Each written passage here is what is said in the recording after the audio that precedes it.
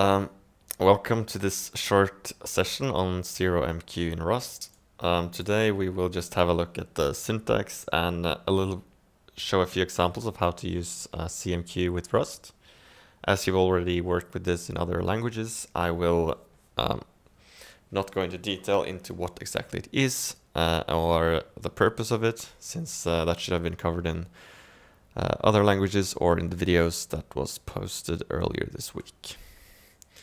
So instead, we are going to have a look at an example in Rust, so you can get a bit familiar with how to use CMQ with Rust. So the example we will look at first is, say you have some sort of program or like a server that produces work hashes, like for mining cryptocurrencies. For example, you generate some workload unit for Bitcoin, some other currencies, Chile, Doge, or some other tasks that require some work on the other end, like folding. And we create a work unit which has a title, some duration. This is just for example purposes. So this is like how long should the client spend processing this. Obviously this wouldn't be sent if it was real. And then some sort of a reward. So for example, if you figured out some part of a Bitcoin hash and were able to get some coins back, you will get maybe 0.000001 in return. It doesn't matter. It's like you get a reward for doing a work unit. So we are going to use first like a push and pull socket from CMQ, where we basically push out workloads, and then clients either on like a terminal app, Android app, actually really anything, are going to consume it and like perform this work units. So in a way this could be a real thing, but for now it's just a test. So what we do is we're gonna choose just randomly from one of these preset names as a title, and then we are going to create random work units by just generating a range of any titles, a range of durations from half a second to 1.3 seconds. And we're gonna generate a reward from like anywhere from 50 to 500. So in this case, this could mean like Norwegian kroners or dollars or rupees, whatever you want. Or it could be an arbitrary number. So that's like the data we're going to be working with. And we're also gonna use, so all of this is in a shared library, so it's under just source lib.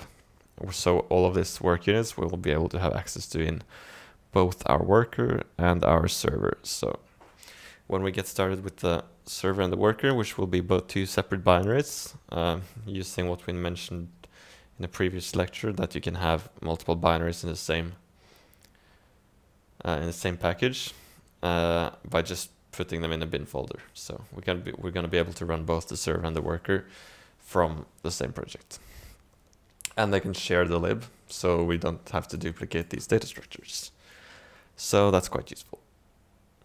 So our basic starting point for today is a work unit with some data and a function to generate a new random work unit. Or we can create manual work units with the new function. So let's start with our server first. But before I forget, let's just go through quickly the dependencies. So we're using CMQ, obviously, since we're going to work with CMQ. We're going to use Serda for serialization of data structures before we send them over the sockets.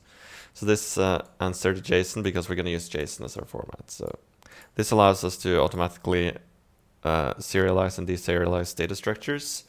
And we're going to use the derive macro from Serda, which allows us to automatically create like a JSON serialization, deserialization for various data structures. I will be using log and simple logger as well, just to get some log messages out. So this is different from printline in that you can have different log levels like warning, error, you can have info, trace, debug, like all of the usual logging stuff. And you get like timestamps and all of that. So that's useful if you're going to debug or have this app run for a long time in the background, so you can see when various events happened. You can use anyhow for any error handling, like we have discussed earlier, and rand is what we're using for generating the work units, like here. So that's our dependencies. So let's get started with the server. So what we have up front is a couple of imports from our library and the logger, and we have just creating a logger here with a filter at the info level. So anything below info should not be visible to the user. And then we use anyhow here in case the function fails, and we have added context creating the logger, and then we're going to get a good error message. So the first thing you're going to need every time you work with CMQ, especially like with the other libraries, we're going to need a context. So let's start by creating a context.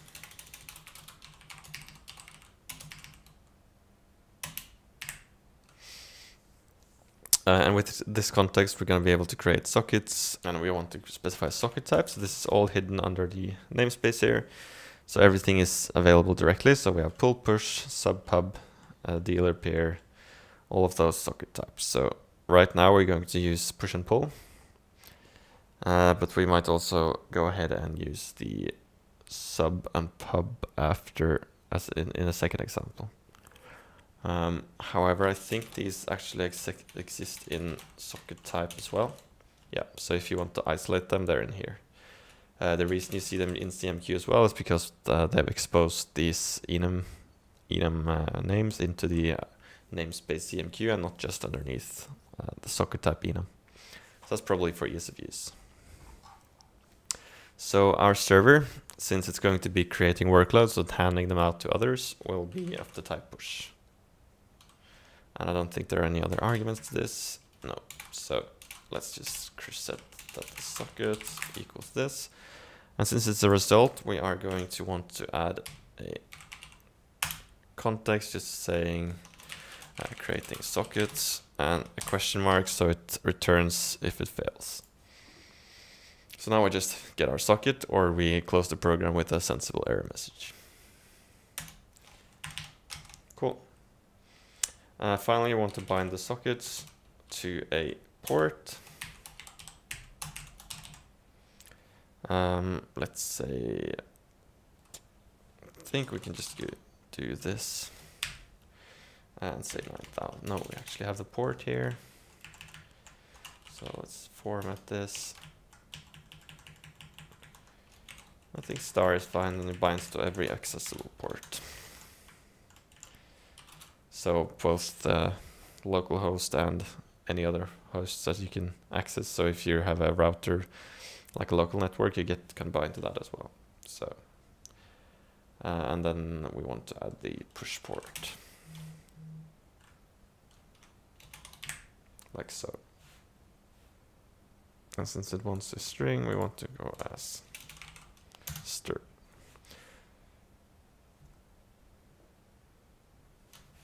Nice. So this can also fail.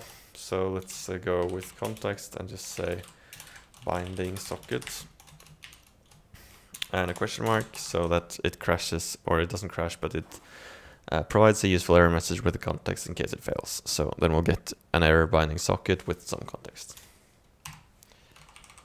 And given that we've come this far, we can start creating our workloads.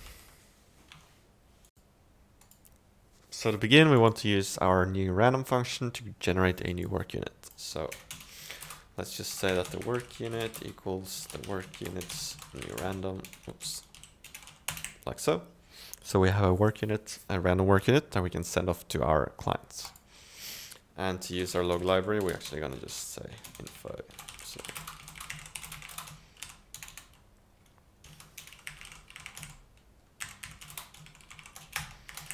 let's just log that the server is ready at this address.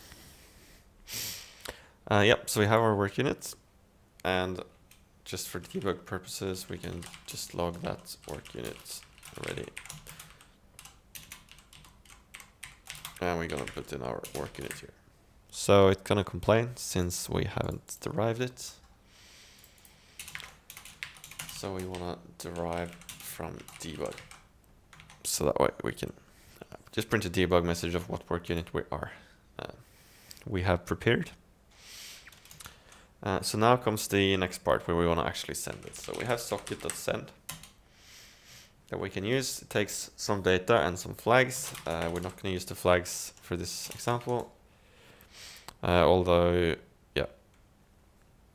So data is at type T. So we could just try to send a work unit and see what happens. Pretty sure, let's say cargo build. It's not gonna, yeah, so there's no from work unit for the message. So the type it sends is a type message. And since we don't have a way to convert a work unit to a message, we can't just pass the work unit. Also, the work unit is not cloned and it cannot be copied since we have a string, which is our own resource. So that's where our serialization library comes in, Serde. So we are going to use that to convert our work unit into JSON. And to allow for that, we first have to add our derive to be serialized and deserialize. So if we're just going to serialize, we don't need this one. But since we're also going to write the client, we want to deserialize the data back into work unit once we get it back. Yep, so now we're going to have to use that. So I'm going to use if let, let's see, I think it's a result that we get. So let's say string, and we're going to say insert JSON to string, and we're going to pass in our work unit. And I think that produces a result. Yep. Which is why OK is correct. If it had been like option, then we would have to instead use some. And in the case that that's OK, we want to send our string. So maybe string is a bad name for it. We should call it serialized data or something. Otherwise, we want to just log an error, maybe saying we could not serialize the work units.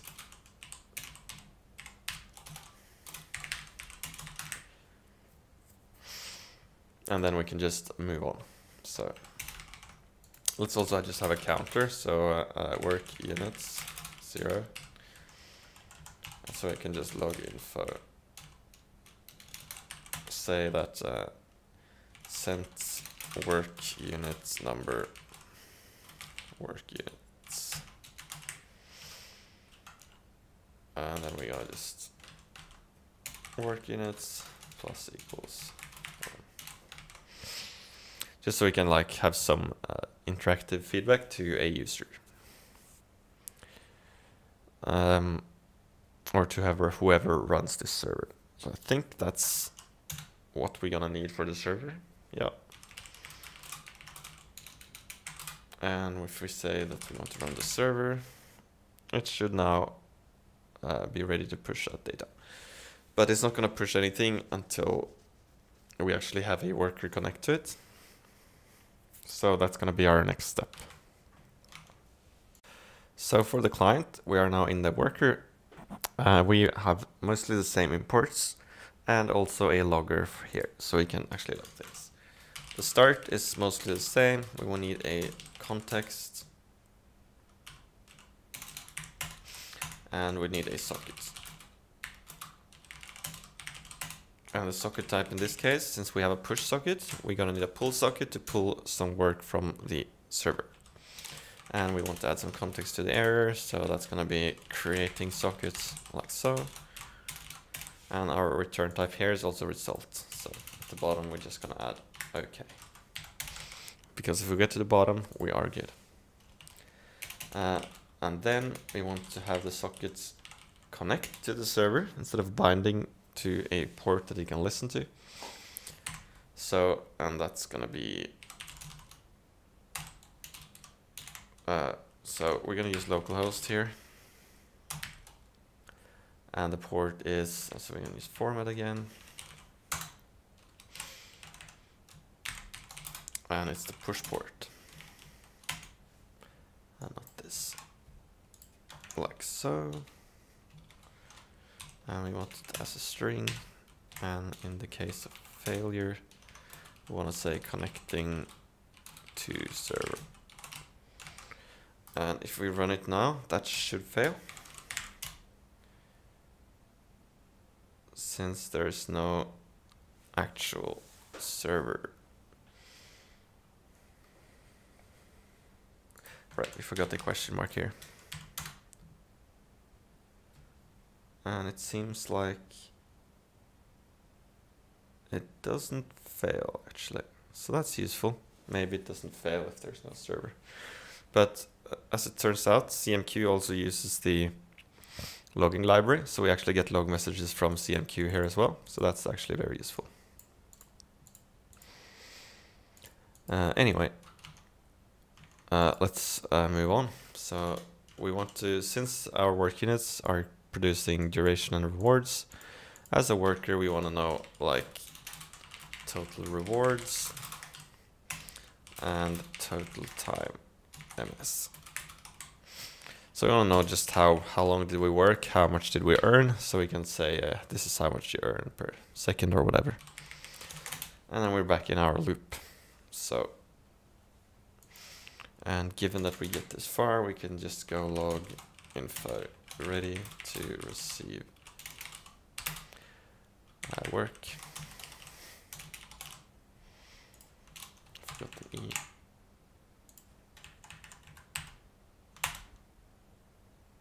There we go. Okay, so here we basically want to do the opposite of what we do in the server. So the server uses 30 to produce data and then send it. So here we want to do the opposite. We want to receive data and then deserialize that into from a string, JSON string, to a actually strongly typed type. So let's start with data equals socket.receive. So receive string is a thing, but it's deprecated, I think. Maybe it's not. No, send string is deprecated, but it turns out receive string is not deprecated. So, and since we know we're sending a string, we can actually use this directly. And yeah, and we don't want any flags here. So here we can see there are multiple layers of results, so we probably want to get those. So if we do unwrap just to see what's the next type, then we see the next one is string any vec of u8. Probably says what that is. If it's not valid UTF, that is returned as the original vector in the error. Okay, so if it's an invalid string, we just get the raw bytes. But if it's valid, then we get a decoded string.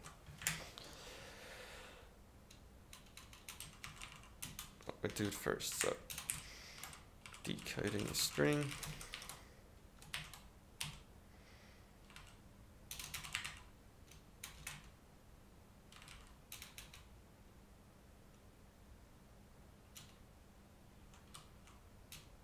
Let's see.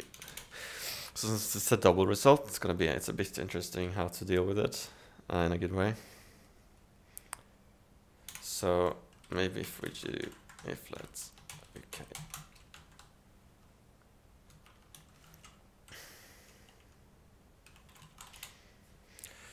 If the initial receive is okay, then we are going to say let's string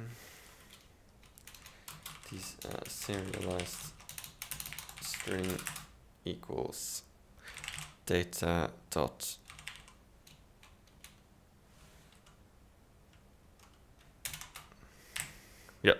I guess we have to do like this.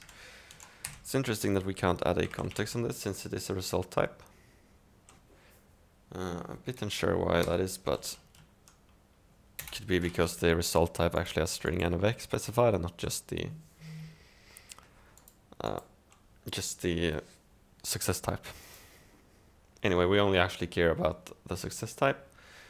So we can just return the result directly if it fails. Or actually we don't want to do that because that's going to break the loop. So maybe if you just add another one in here. And then we can just make it the deserialized data directly.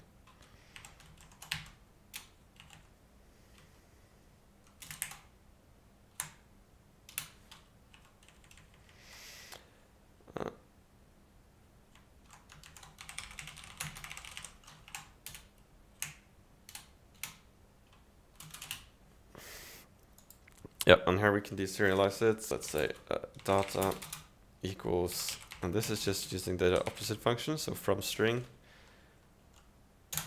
and the string is the serialized string, and then with context deserializing data, and then we have to specify the type of the data. So let's say it's a work unit. So if we get a valid work unit, then it should show up in here. So and then we should be able to work on it. So and then we should have access to all this. So we're gonna log and say that, okay, we are working on this, which is the data title, and then time spent equals 0, and then while time spent is less than the duration, we will time spent 10 and then sleep duration from milliseconds and just say 10. And then we can also print the progress if we want. Processing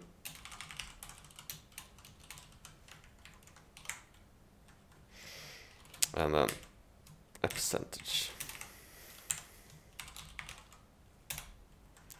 And that's going to be time spent divided by data duration. And we're going to convert them to floats, so we get percentage points. And then just multiply by 100. And we use the \r, so it returns to the start of the line each time.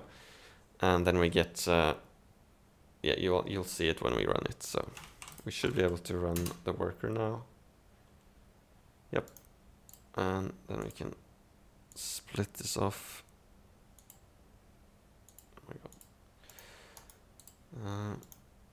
Split right, and then we should be able to run the server.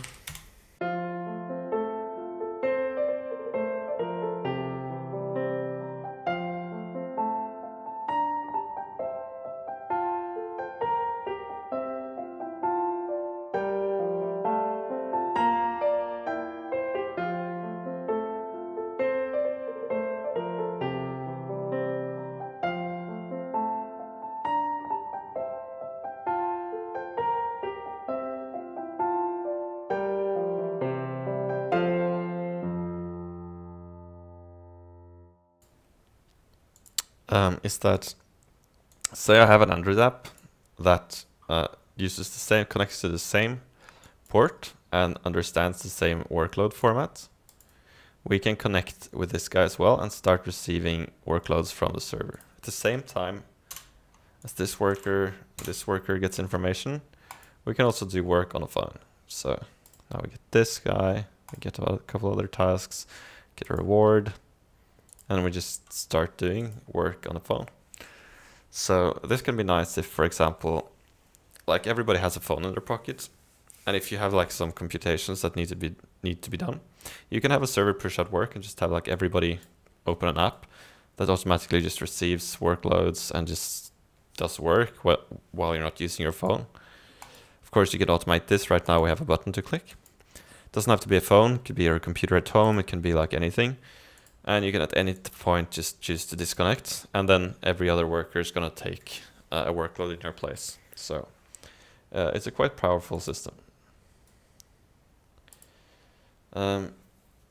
Yeah, so just to prove that final point, if we change this to print instead and run a worker, you see that now we actually get the percentage stays on the same line before it moves on, so we don't get spammed.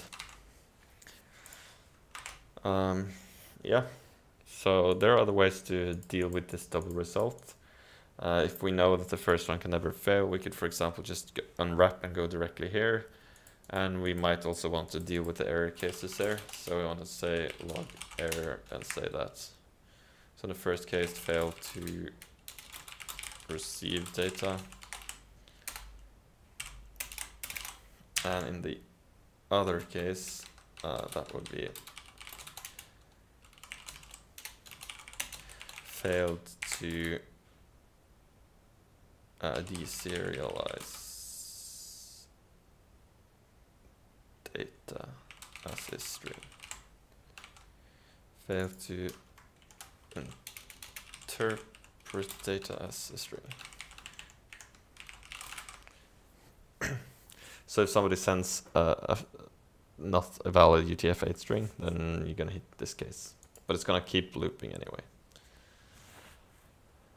So that's the basics of a push and pull. I might post a second video later with a pub sub, but hopefully this should get you started with using the API in Rust. So to summarize, we create a context and a socket, and the socket is any type that's in socket type, any of these. And they have to be paired with their corresponding, so pub and sub go together, push and pull go together, and all of that. We bind on a server and connect on a client. And apart from that, it's all about just using send and receive and making sure that you have the data format can be interpreted by both parts. So in this case, we use serialize and deselect. Serialize with the Serda and Serda JSON libraries to do so. And that allows us to both serialize and read the data and use an intermediate format, which is just JSON as a string. And since strings can be handled automatically by the library with just send, that's quite easy to work with. So, but you can have Serda, you don't have to use Serda JSON, you can have it create, I think you can do YAML, there are a lot of other formats that's supported. So if you want that instead, you can do that, but JSON is quite easy to work with, and you can be pretty sure that every language has support for it. And then it's also important to think that your clients or your servers can be Android phones, it can be really anything.